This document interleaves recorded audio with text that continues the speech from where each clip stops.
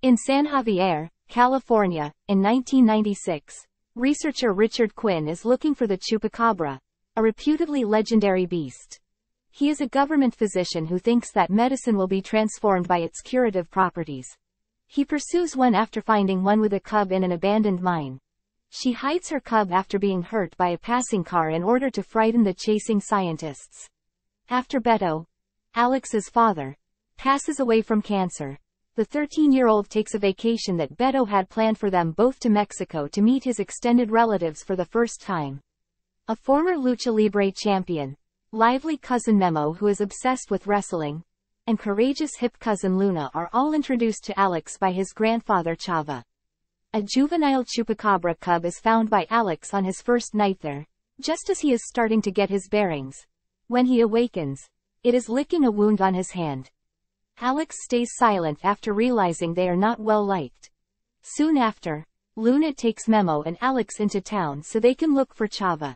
He frequently goes off, she says, and he might have Alzheimer's.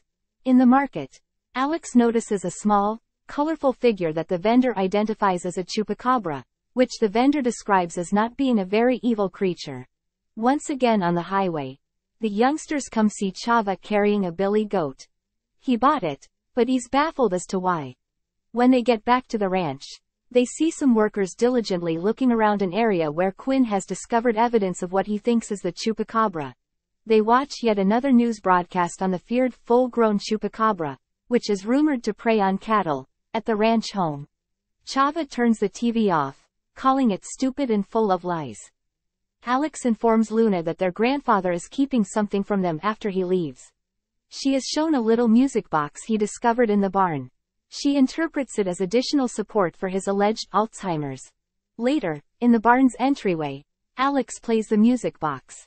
He turns after hearing a mixture of cooing and other sounds to find an odd creature. A little cat-like creature with feathered wings and tiny, sharp fangs. To see if it is hungry, Alex brings it a platter of sausages from the home. He swears to defend it when a thunderstorm passes by. Memo is seeking for Alex when Alex awakes. When he tries to eject the juvenile chupacabra from the barn, he makes an appearance and claims that Alex is his friend. When Luna arrives, he has just finished calming down Memo. They demonstrate to her that he is friendly despite her initial screams. Alex argues they must protect it because it is a cub, despite Luna's opinion that they should throw him out. Chava enters and concurs with Alex. Alex calls it Chupa, and it comes up to him. Chava explains that he hit the child's parent by accident a few nights prior and later discovered the child hiding nearby.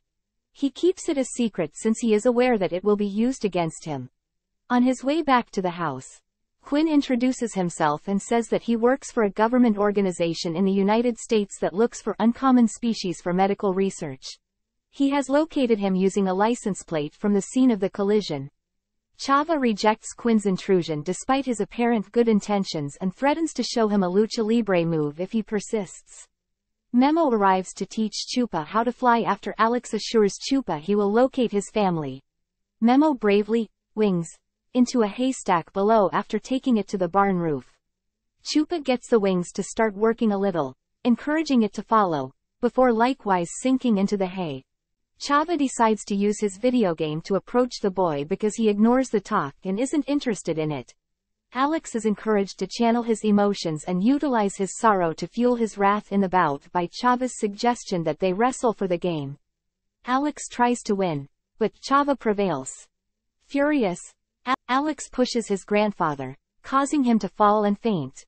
The kids learn that Quinn has arrived at the barn and has taken Chupa to a corner when Chava is asleep.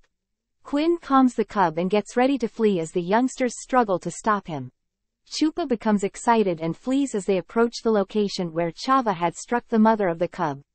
Chupa cries out for his mother into the open area as Alex pursues him to the cliff's brink. They are shocked to hear a howl in response. Chupa bids Alex good night and uses a pipe to sprint over the valley.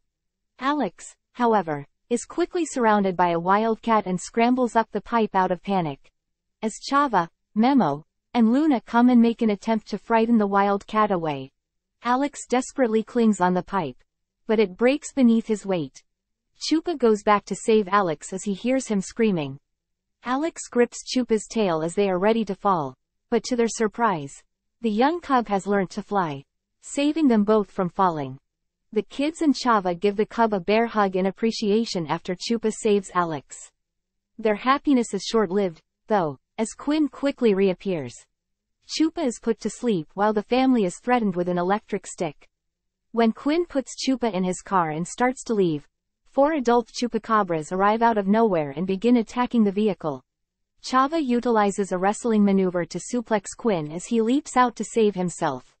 Chupa succeeds in escaping and rejoining his family. Chupa is approached by Alex, who pledges to stand by his side always. As Chupa and his family take off, the two buddies say their goodbyes as Alex observes. Memo Mock attacks Alex with his wrestling techniques as a way of expressing his love for her. Chava makes the decision to reside with Luna's family due to his declining mental condition. He can't rely on his recollection, so he asks Alex to recall their vacation together. Chava receives his video game from Alex before he bids him farewell. The family comes home after a significant day to enjoy tacos. Alex receives a mixtape of Luna's favorite Mexican music on her Walkman the day before he returns to Kansas City. During his trip, Alex glances out the window and is surprised to see Chupa flying next to him, bringing a touching conclusion to their voyage. Thank you for watching. Please subscribe for more videos, enable your notification settings, and leave a like to support the channel.